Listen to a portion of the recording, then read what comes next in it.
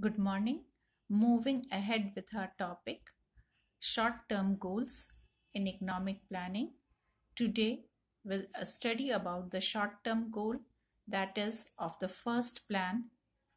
The short term goal of the first plan, or the main target of the first plan, or the first 5 year plan, was agriculture, increase in agricultural production.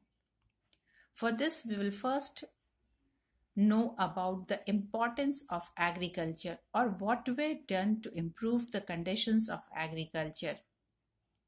Now, first, we will know about the importance of agriculture in Indian economy. Now, agriculture, as you all know, is very important in India. So, how is agriculture important? So, agriculture is important. Why? Because first, it is a substantial contributor to the GDP, or the gross domestic product, or the national income of India. Second, it is the principal source of employment. That means still more than half of the people, they are employed in agriculture, or they seek employment in agriculture. Agriculture is the largest employer, or giving largest employment in India. Third, why agriculture is important? Because it is the supplier of food grains and raw material. Yes, food grains to the population of India and raw materials to the agro-based industries in India. So it is important. Next importance is that it is the source of demand for industrial goods. Industrial goods, that means goods needed in agriculture, that is tractors, threshers and other machines, and the XIV seeds and fertilizers are other things needed by agriculture. Now next, why agriculture is important? Because it is contributed to domestic and international trade. Domestic, that means trade within the country.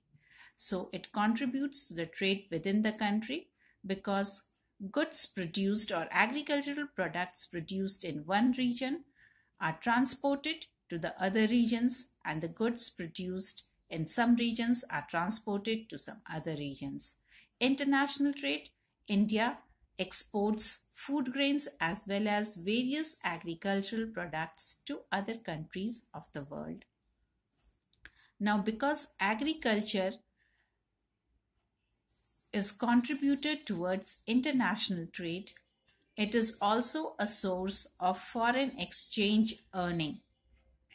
So foreign exchange is an important earner, or foreign exchange is important for India. So agriculture, because it exports its products, it earns foreign exchange. So keeping this in mind, we will now study about what reforms were brought about in agriculture, or what were done to improve the condition of agriculture in India.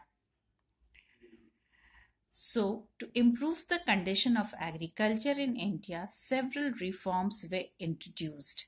Now, these reforms were included in three heads: technical reforms, institutional reforms, and general reforms. Technical reforms means we will first know about the technical reforms. Now, technical reforms, what are these reforms? These are introducing modern scientific methods of farming. So, in this technical reforms, we'll first know, first reform is scientific farm management. Scientific farm management, which means how farming can be done in a scientific way. Then mechanized means of farming, to introduce modern machines in farming. Next is the use of XIV seeds, or the improved varieties of seeds which will yield good results or will give good production.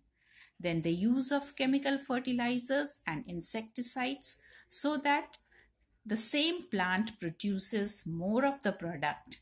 And next is proper irrigation, now, and crop rotation and production.